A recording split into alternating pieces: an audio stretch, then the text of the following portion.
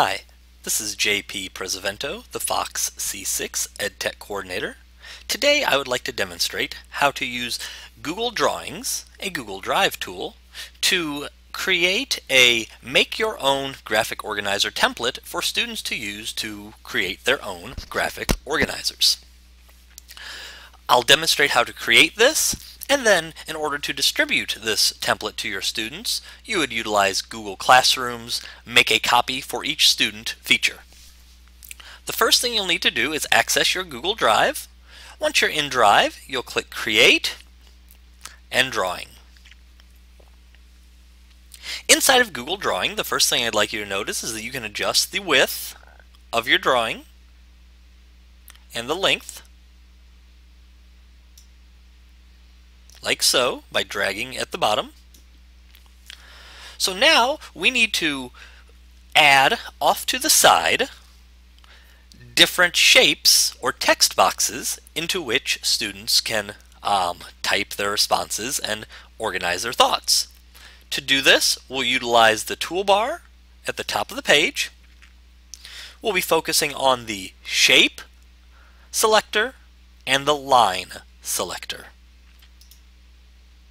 First, I'll click Shape and Shapes, and I will pick an oval.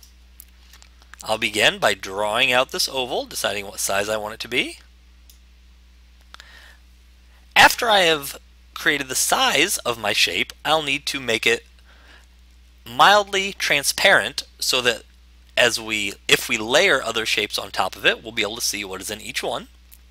To adjust the transparency of a shape, I click on Fill Color and then Custom. When you're in the custom colors, you can select a different color, and then all the way on the right, this will allow you to modify the transparency. And I'll put it right about in the middle and click OK. You'll notice that this shape is now mildly transparent. Now I want to move it off to the side of my document, and I want to make a couple extra copies of this shape.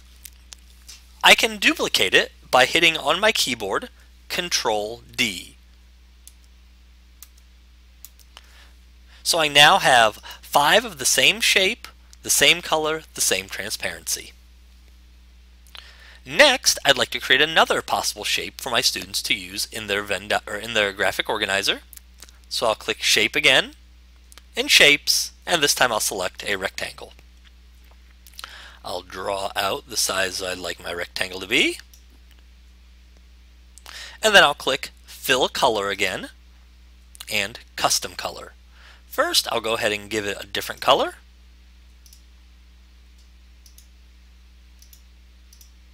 and then I'll adjust the transparency and click OK.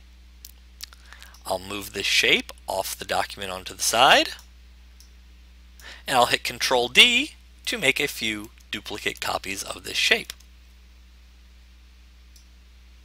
The last thing I may need to do is add some lines to connect my shapes. To do that, I'll click the arrow next to line, and I'll click Line. I'll draw out a line.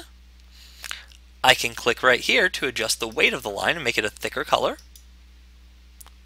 I'll again move it off to I'll click the arrow here to activate my cursor and move my line off to the side, and I'll hit Control D a few times to make a couple different copies of this line. Now that I've created a template, and I could continue to go on, and I could add other shapes or arrows or call-out boxes or mathematical equation signs as I would like. And when I'm finished, I'll go ahead and give this a title, and I'll title it Create Your Own Graphic Organizer and hit OK. When I'm ready to assign this to my students, I will assign it to them in Google Classroom and select Make a Copy for Each Student. To learn about Google Classroom, check out some of my other videos on Google Classroom. This has been JP Presavento demonstrating how to use Google Drawings as a create your own graphic organizer template.